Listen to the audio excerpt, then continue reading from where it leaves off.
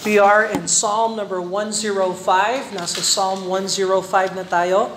At kung alam ninyo yung divisions ng Book of Psalms, matatapos na tayo sa book number 4. Isang chapter na lang next Wednesday, Psalm 106. At isasarado na natin yung book 4 at bubuksan na natin yung book 5, pinaka-last section ng Book of Psalms.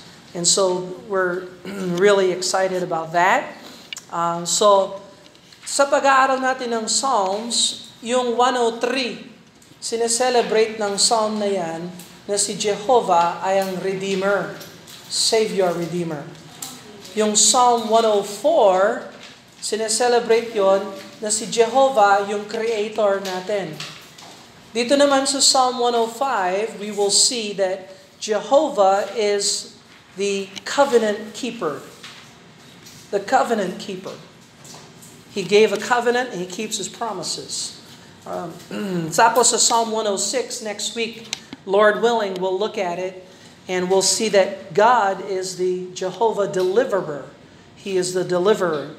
Yung kapalpakan ng tao, pero yung faithfulness ng Panginoon. So halos magkaparehas yung tema ng 105 at saka 106.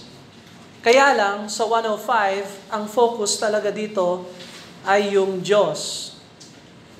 Tapos sa 106, yung focus ay yung kapalpakan ng tao at pag-deliver ng Panginoon sa tao. So anyway, we're looking at Psalm number 105.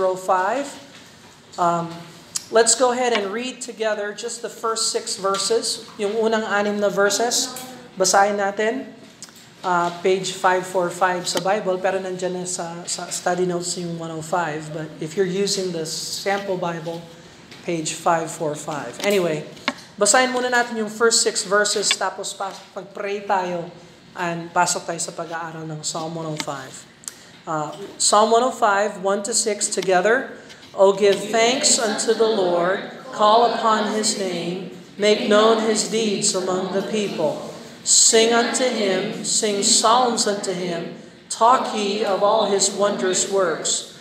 Glory ye in His holy name, let the heart of them rejoice that seek the Lord. Seek the Lord and His strength, seek His face forevermore.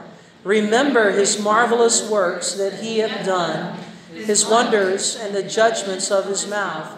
Ye seed of Abraham His servant, ye children of Jacob, His chosen. Let's pray and ask the Lord to bless Him. Father in heaven, we're thankful, God, that You are a covenant-keeping, faithful God. We're not always faithful to You, but You are always faithful to us. And so, Lord, we worship You and thank You and praise You for being that to us.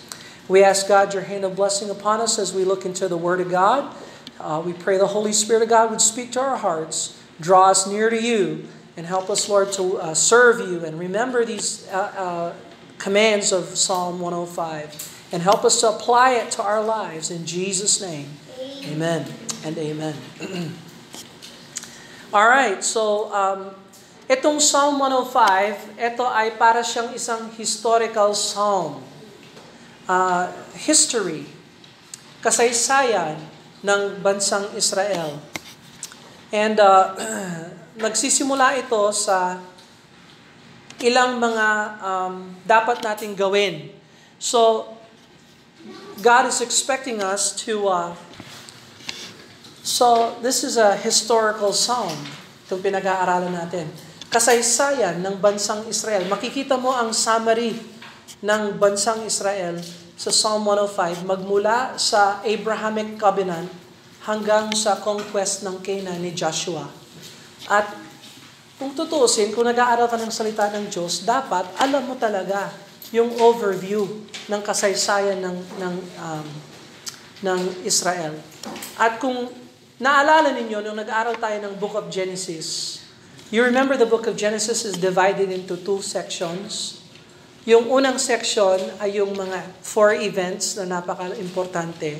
Tapos yung pangalawang section sa gitna noon, patungo sa katapusan ng Genesis, ay patungkol sa 4 na napaka-importanteng pamilya. The 4 patriarchs. Who are they? Abraham, Isaac, Jacob, and Joseph. Correct. Very good. So makikita natin dito yung si Abraham, Isaac, Jacob, and Joseph. Now, so let's go ahead and before we get to the history part, let's look at what Psalm 105 is celebrating. Kung ano yung tinuturo sa atin ng Psalm. Sabi dito sa verse number 1, "O give thanks unto the Lord." So nagsisimula yung Psalm doon sa mga bagay na dapat nating gawin sa Panginoon. First of all, inaasahan ng Diyos, we give thanks.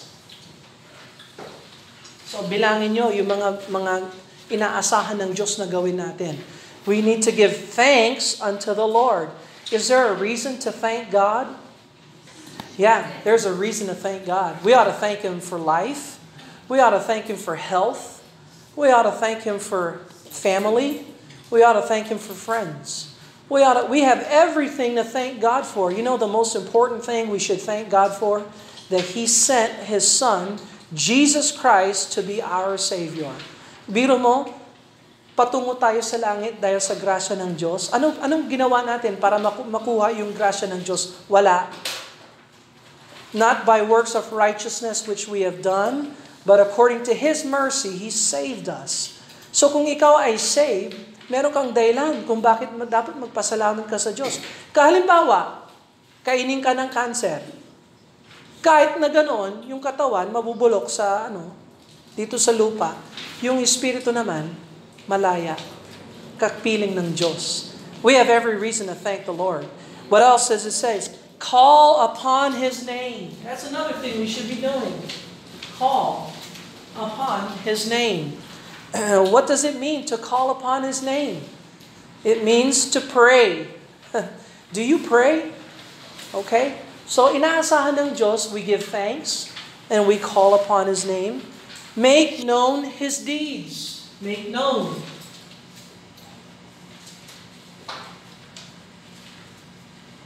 These are things that God expects us to do. Ano ibig sabihin ng make known His deeds among the people? Yung mga nakakasalamuhan natin sa mundo, hindi nila alam ang patungkol sa Diyos. Dapat tayo ang make known. Yes, tayo ang nagpapalaganap ng mga patungkol sa Diyos, sa gawa ng Diyos. So, halimbawa, pag may bagyo, anong sasabihin natin? Alam mo, kamay ng Diyos yan. Pag yung taal, sumabog, daliri ng Diyos yan. Hindi alam ng tao na yung mga ganitong bagay ay galing talaga sa Diyos. And it is, sino nakakaalam ng patungkol sa Diyos? Yung hindi nag-church o yung nag-church? Ay, yung nag-church, kung nakikinig ka sa church.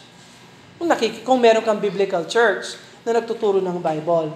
So, nasa sa atin na kailangan tayo ang maglaganap ng information sa mga tao. That's our responsibility. And God is expecting us to thank Him, to call on Him, to make known His deeds among the people. Now, verse number 2, sing. Sing unto the Lord. Sing unto Him. Sing psalms unto Him. So, inaasahan ng Diyos na umawit tayo. Hindi tayo umaawit dahil maganda yung boses natin. Hindi tayo umaawit dahil wala tayong alam na iba pang gawin. Umaawit tayo dahil nais ng Diyos na makarinig ng awit mula sa atin. God expects us to sing unto Him. Ano pa? Talk ye of all His wondrous works. Talk. Pero hindi lang magsalita. Talk about His wondrous works. So yung mga miracles na ginagawa ng Panginoon, the things that God is doing in our midst, we ought to be talking about that. The wondrous works of God. Isa sa mga dahilan kung bakit encouragement dapat yung church, dahil sa church, pinag-uusapan natin yung wondrous works of the Lord. Okay? Hindi tayo talaga interesado kung ano yung nangyari sa trabaho, kung ano yung nangyari sa tahanan mo or whatever. We are interested, ano yung wondrous works ng Panginoon that God did for you. That's what we fellowship about. That's what we talk about. We talk about the wondrous works. Yung mundo, ano kaya yung tinotalk nila? Bulok, drugs, immorality, karumihan. Hindi ganyan sa church. Hindi ganyan sa congregation ng Panginoon. All right, verse number 3. Glory ye in His holy name. Glory. God wants us to glory in His holy name. So ano ibig sabihin ng glory? Bigyan ng kaluwalhatian ang Diyos. You know, how do you glory in His holy name? Well, you make God number one in your life. Sino ba talaga ang number one sa buhay mo? Dapat si Lord. And so you glory in His holy name. Do you know His name? His name is Jehovah. Isa yun sa mga pangalan ng Diyos at yan ang pinaka-personal niyang pangalan. Jehovah. Tapos Lord. Tapos God. Tapos Jesus. Tapos Holy Spirit. These are the names of God. Tapos meron pa akong ilang pages na mga pangalan ni Jehovah na habang nag-aaral tayo ng Book of Psalms, kinakatalog ko yung mga pangalan niya, nasa 70 yata or 80 na ng mga pangalan na nandito sa Book of Psalms. So, we need to glory in His holy name. Let me ask you a question. How do you glory in the Lord? You make Him number one. Alam mo, pag kinakausap ka ng tao, madedetect ng tao kung ano yung number one sa buhay mo. You can easily find out what a person glories in. If I were to talk to Magnus Carlsen, you know Magnus Carlsen? Siya ang world chess champion ngayon sa kasalukuyan. Pag kinausap ko si Magnus, ano sa palagay mo yung igoglory niya sa kanyang buhay? Yung kanyang pagiging world chess champion. Meron naman talagang masasabi yun kasi champion nga siya. 10 taon na siyang champion. Pag nakausap mo yung ospital, ano sa palagay mo yung pinaka-importante sa ospital? Yung kalusugan ng tao. Pag pumunta ka naman sa militar, anong gino-glorify nila? Yung kanilang armas, yung kanilang lakas, yung kanilang men, yung kanilang warfare. Paano naman pag Kristiyano? Ano yung number one sa atin? Si Jesus Christ. Kaya dapat pag kinakausap niyo yung tao, lagay niyo talaga doon yung pagpupuri ng Panginoon and glorify His name. Alam mo, pag tinanong ka, kumusta ka? Ang sagot ng Kristiyano dapat, ako'y nagpapasalamat. I am thankful. I am blessed. I am thankful. Tapos sabihin nila, ba't ka blessed? Ba't ka thankful? Kasi God gave us a Savior, Jesus Christ. Pasok ka na dun sa conversation patungkol sa Panginoon. Just like that. So, whatever is number one in your heart comes out in conversation. You ought to learn to glory in the Lord. So thanks, call, make known, sing, talk, glory. Meron pa. Sabi niya dito, let the heart of them rejoice that seek the Lord. Rejoice. And seek. Rejoice. Let me ask you a question. Are you rejoicing today? Sa araw na ito, are you rejoicing in the Lord? You say, well, you know what? I have a lot of reasons why I'm not joyful in the Lord. Well, you're in sin. A Christian ought to be able to rejoice. No one in the world can smile in the middle of tears except a Christian.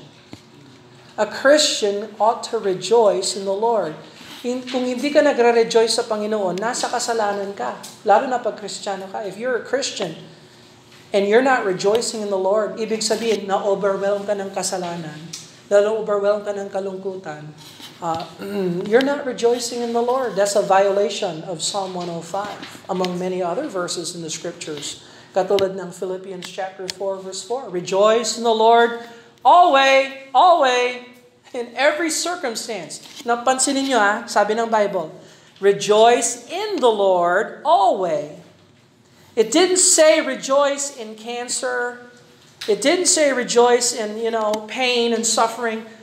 We rejoice in the Lord as we experience pain and suffering. You see that?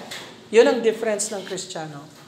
Hindi ako magre-rejoice kasi nandito pa yung sakit. No, we learn to rejoice in the Lord as we experience suffering. And you need to decide that. Bago ka pa gumising bukas, magdesisyon ka na ngayon. Bukas, I will rejoice in the Lord. This is the day that the Lord has made. I will rejoice and be glad in Him. Rejoicing is not emotion, it is a will. It is a decision. That I will rejoice in the Lord. So, you can decide. So, Kristiyano, meron kang choice. You have a choice. Will you rejoice in the Lord, or will you allow the flesh to dominate you? Siya, Brother Bill, akala ko pag Kristiyano ka, hindi ka na puros rejoice ka na lang. No. May challenge ang bawat araw. Bawat araw may challenge kung ikaw ay magpapatuloy sa Panginoon or kung ikaw ay madadaig ng sarili mong laman. And so you see, that's an important principle. Rejoice. I hope you're rejoicing in the Lord. Kung hindi ka pumasok na nagre-rejoice sa Panginoon, sana yung puso mo ay malambot at matutunan mo na mag-rejoice sa Kanya para paglabas mo dito, may rejoicing ka. Amen? Alright, so then seek, it says here, let's see, verse number 4, seek the Lord, seek His strength. I wonder, do you seek His strength for things? This is why Christians usually are defeated by temptation and sin. Because they do not seek the Lord and they do not seek His strength. You rely on your strength. And so, that's a violation of 105. Seek the Lord, seek His strength, seek His face evermore. Pray without ceasing, really. But seek His face. So, did you seek the Lord today? I hope you could say amen with integrity of heart. Seek the Lord every moment. Seek the Lord. Pag nag-iisa ka, seek the Lord. Pag nagsasarili ka, seek the Lord. Pag meron kang time sa umaga, seek the Lord. Bago matulog, seek the Lord. Walk with Him. So you have that. Remember, verse 5. Remember.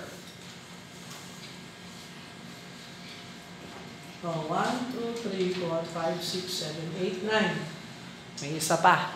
Remember. What are we to remember? Remember His marvelous works that He hath done. So isa sa mga magagandang dapat natin gawin, mag-journal tayo ng mga answers to prayers ng Panginoon. Para hindi natin makalimutan. No? Biro mo, 6 years na tayo dito. Sinagot ba ng Diyos yung mga prayers natin? Have we seen God answers prayers in the 6 years na nandito tayo? Absolutely. And we will be wrong if we forget. Because we fail to remember, to recall His wondrous works, His marvelous works which He hath done, His wonders, and the judgments of His mouth. Saan mo makikita yung judgments ng Panginoon? Sa salita ng Diyos. This is a bibliology of David. We are to remember the judgments of His mouth. So pag yung Bible natin hindi preserba, paano natin maaalala yung mga judgments ng Panginoon? Kaya kailangan yung Bible natin, perfect, preserved Bible. Okay, so this is another reason why we use the King James Bible. We use the King James Bible because without that, you cannot remember the judgments of His mouth. Remember, man shall not live by bread alone, but by every word that proceedeth out of the mouth of God. And so we have a preserved Bible.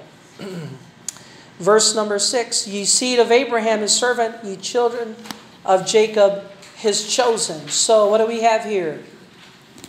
Thanks, call, sing, make known. 1, 2, 3, 4, 5, 6, 7, 8, 9. Dalawa kasi ang seek.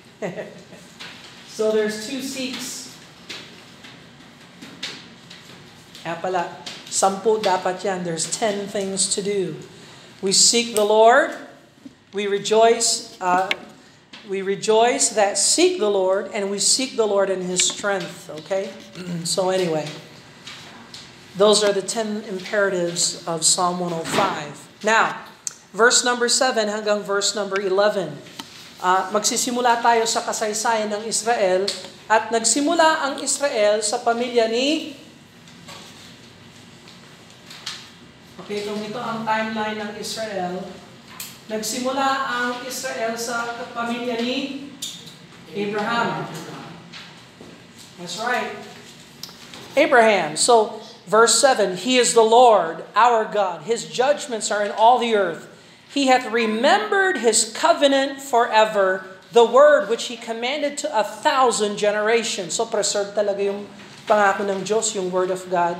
Magmula pa sa kapanahunan ni Abraham. Biro mo, kung meron kang King James Bible, meron kang Genesis, lahat ng mga words na binigay ng Diyos kay Abraham, nandyan sa Bible.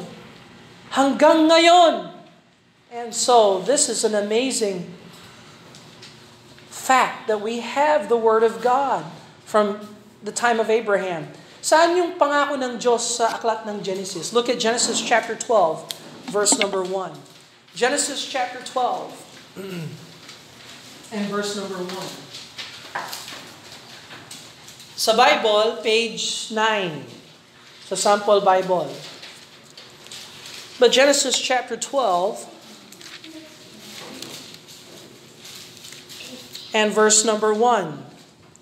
Genesis chapter 12, verse number 1.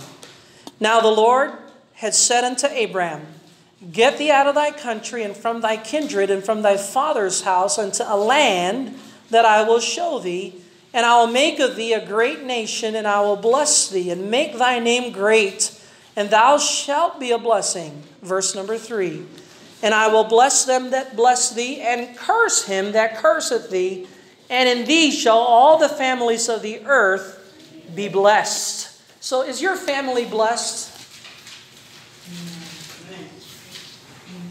My family is blessed. You know why? Because of the Abrahamic covenant. I have a part in the blessing of the Abrahamic covenant because I'm united to Jesus Christ. I'm in covenant relationship with God, and I can guarantee I have the blessing of Genesis chapter 12, verse number 1 to 3. Now, yung lupa, para sa Israel yun. Yung born-again believer ngayon, hindi naman yung earth sa kanya. Ano yung sa atin? Yung tahanan ng Ama. Heaven is our home. In my Father's house are many mansions. If it were not so, I would have told you. I go to prepare a place for you. So, we don't inherit the earth. Israel inherits the earth. You know what we get? We get something better. We get the Father's house. So, yes, we're blessed. Amen. We're really blessed. We're triply blessed, doubly blessed. But anyway, so nandun yung pangako ng Diyos kay Abraham. So, verse number 9, Psalm 105, verse 9, which covenant He made with Abraham and His oath unto Isaac. Siyempre, pumasok naman si Isaac. And Jacob.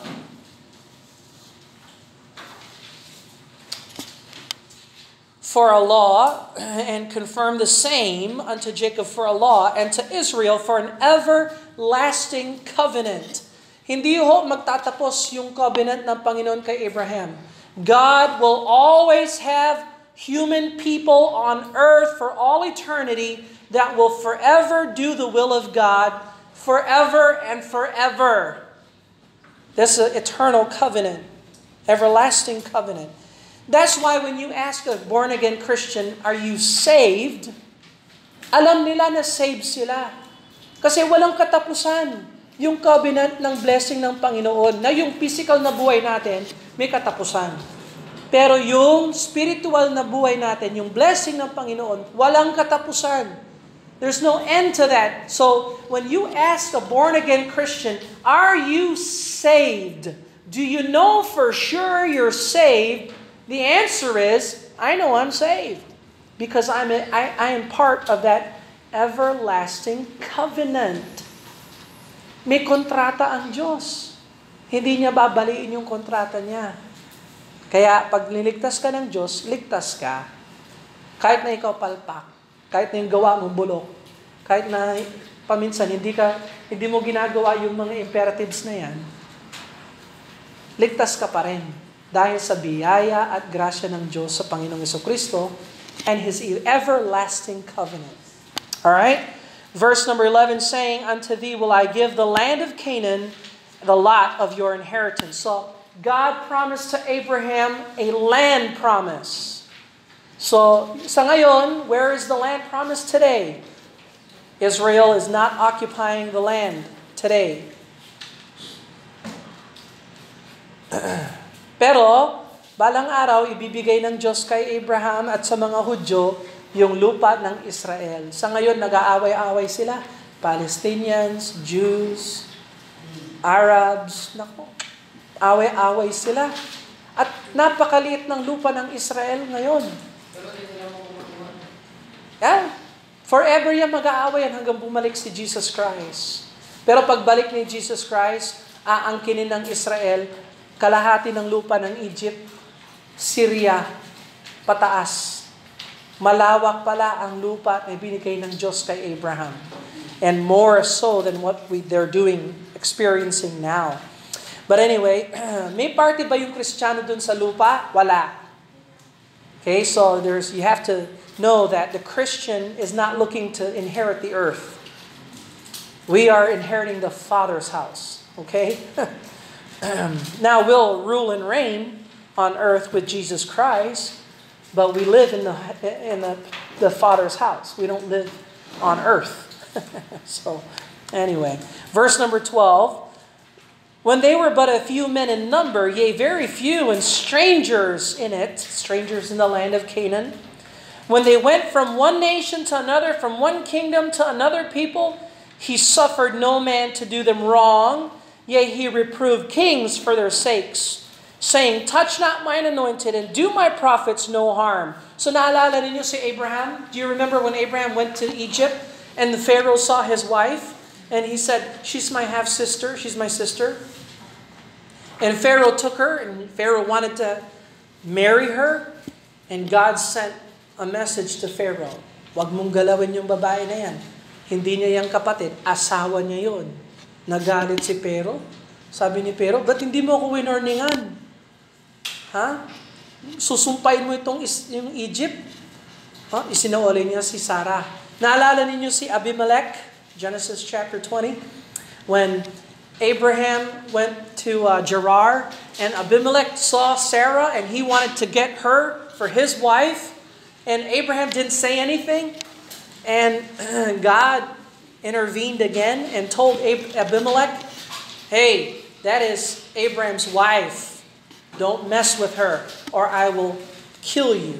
Naku, sabi ni King Abimelech, "Ba't hindi mo ako inorningan?" Naalala niyo si Chedorlaomer? You probably don't remember Chedorlaomer. But Genesis chapter 14, Chedorlaomer and 5 kings attacked Lot, yung nephew ni Abraham. And Abraham had to rescue Lot from Chedorlaomer, and God killed Chedorlaomer. So this is true. All these kings, he reproved kings for their sakes. "Touch not my anointed, do my prophets no harm." That happened to Abraham. Verse number 16 to verse 23. Ito naman yung kasaysayan ni Joseph in Egypt. So there's Joseph in Egypt. Pumasok sila sa pang-aalipin ng Egypt.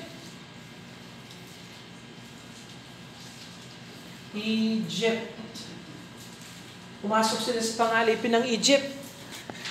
And you remember, let me see that. Verse 16, "Moreover, he called for a famine upon the land, and he brake the whole staff of bread. He sent man before them, even Joseph, who was sold for a servant, whose feet they hurt with fetters, and laid in iron." So ginawa siyang alipin. Linagyan siya ng tanikala dito sa leeg, sa kanyang kamay, sa kanyang paa, at binenta siya. By the way, who sold him into slavery? His own brothers did. He was sold for a servant, verse 18. Psalm 105, verse 18. Whose feet they hurt with fetters. He was laid in iron until the time of his word, that his word came. The word of the Lord tried him. And kings sent and loosed him. Even the ruler of the people let him go free, and he made him lord over of his house, ruler of his substance, to bind the princess at his pleasure and teach his senators wisdom. Israel also came into Egypt. There you go, Egypt. I was going to say. Egypt.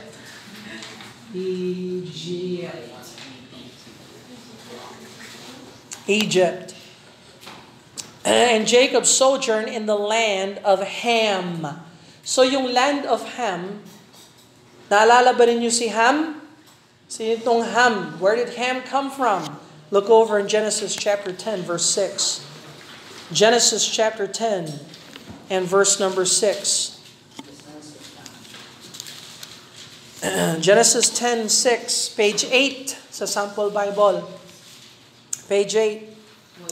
And Cush, and the sons of Ham, Cush, Mizraim, and Phut, and Canaan. So, galing pala kay Ham, itong mga geographic na mga tao na ito.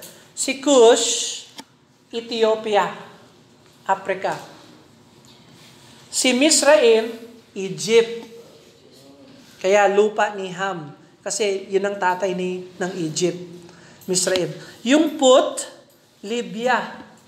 Libya, katabi ng Africa yon. And Canaan, yung lupa na pinangako ng Diyos kay Abraham. Galing kay Canaan yon. And so, you see that Mizraim is Egypt, the land of Ham, the progenitor of Egypt, the land of Ham. So there's you have the land of Ham. Alright, so verse 24 hanggang verse 36, naalala ninyo, nag-alipin sila. Do you know how many years they were enslaved?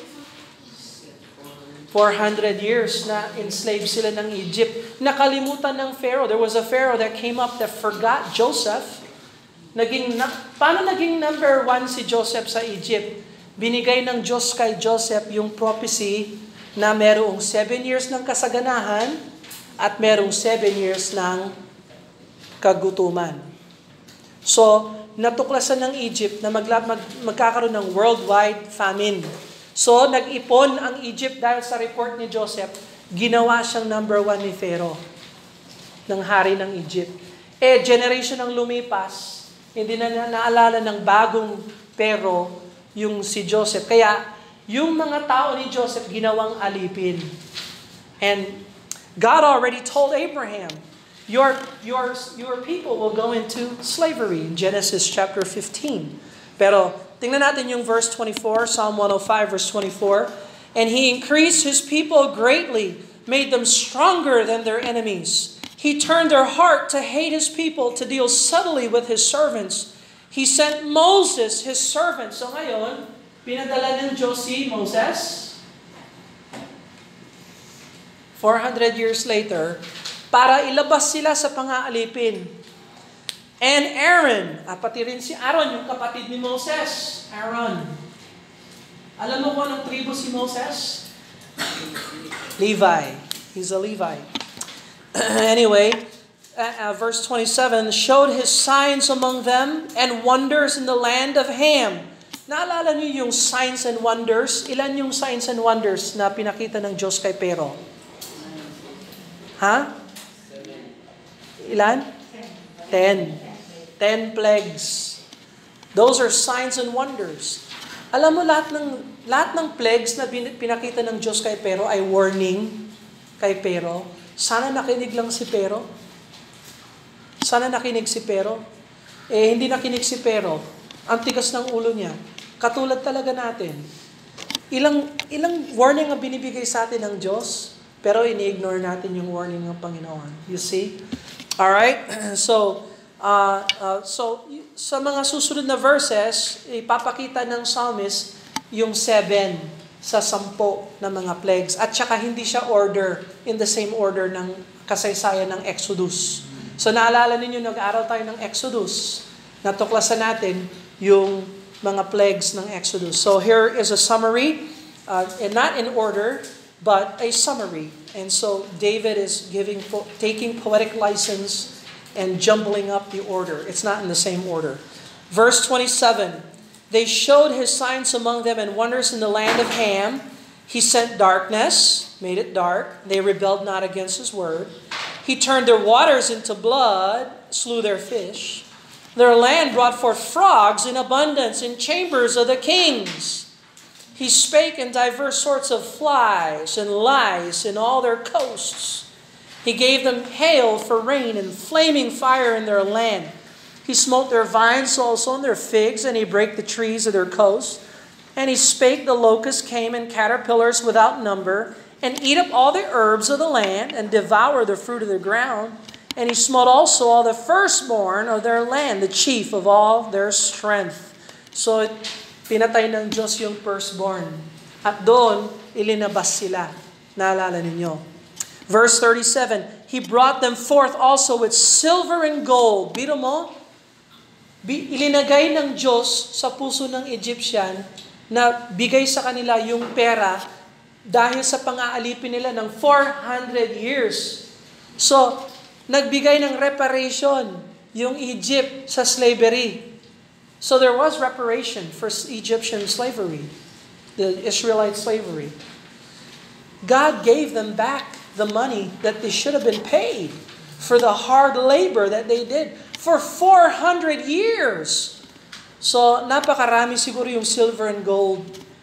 Napakayaman ng Israel. And there was not one feeble person among their tribes. So, tingnan mo, kalusugan, binigay sa kanila ng Diyos. Verse 38, Egypt was glad when they departed. Napakasaya ng Egypt. Lumayas na sila. Salamat. Wala kaming nakuha sa kanila, kundi salot. He spread a cloud for a covering and fire to give them light in the night.